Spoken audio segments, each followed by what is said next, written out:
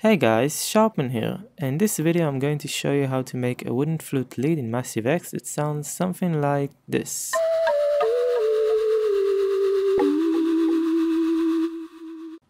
In addition to that, I'm also going to show you how you can turn this lead to a pluck. It sounds something like this.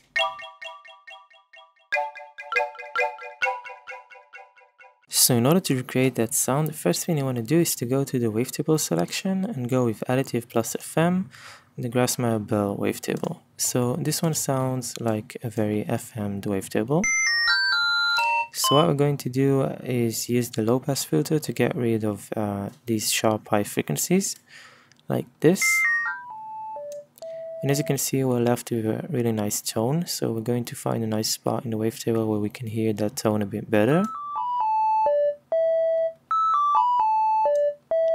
Like here. And now we're going to use envelope number 2 to reopen that filter and close it again really fast so we can get a nice attack sound out of it. So basically what we're doing is we're reintroducing these high frequencies very shortly to create a nice clicky sound. Now the next thing you want to do is to go to LFO number 4 and add it to the pitch of our main oscillator. This will create a nice vibrato effect, so I'm going to modulate it very slightly, like 0.2. And it already makes it sound more like a realistic flute. And in addition to that, we can go to the noise oscillator and add the breath noise to also make it a more realistic flute sound. Now what we're going to do is to use LFO4 to modulate both the volume of our noise oscillator and of the main oscillator. We're going to do it very slightly so we can mimic the sort of volume changes in a real flute again.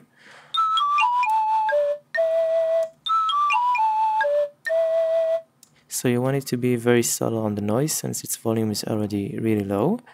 And then we're going to go to T1, which is just keyboard tracking. I'm going to set it to uni mode, which means that it's just going to increase the value of whatever we set it on. So I'm going to go ahead and set it to the rate of LFO4 to create a nice effect throughout the different pitches of this sound. And I'm also going to go ahead and change the pitch of the breath noise and increase it back using T1 as well.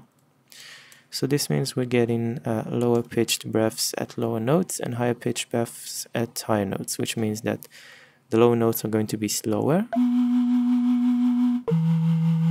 but the higher notes will be much faster. So this brings another realistic element and makes it a bit more interesting in my opinion. So after you have the main sound, the next thing you want to do is to go ahead and add some delay. We're going to sync it up and set it to 4 and 2 for example. And we're going to reduce the mix by a bit so we get this sound, which is very nice in my opinion. And then in addition to that, you can also add some room reverb as well. Let's go with a small dance preset and set the size and the mix to be a bit smaller. So you can hear it's got some stereo width, but it doesn't sound way too in the back of a room. And then in addition to that, if you want, you can go ahead and just add bit crushing. But if you do that, you probably want to remove the reverb and the delay to get a cleaner sound. And then you just gotta fiddle with the settings until it sounds interesting as well.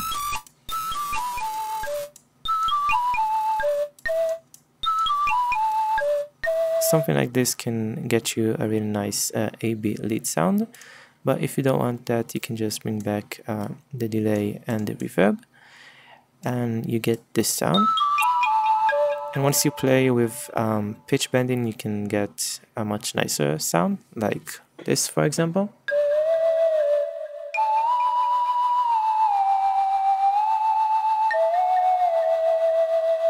And the delay sort of repeats the pitch bending that you do, so that makes it even more interesting.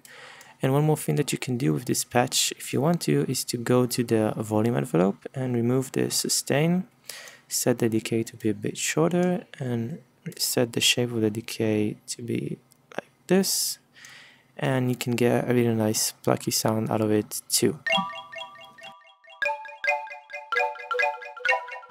which is also pretty nice. And that is pretty much it. If you found this tutorial helpful, make sure to give it a thumbs up and let me know in the comments below what subject you want me to cover up next time.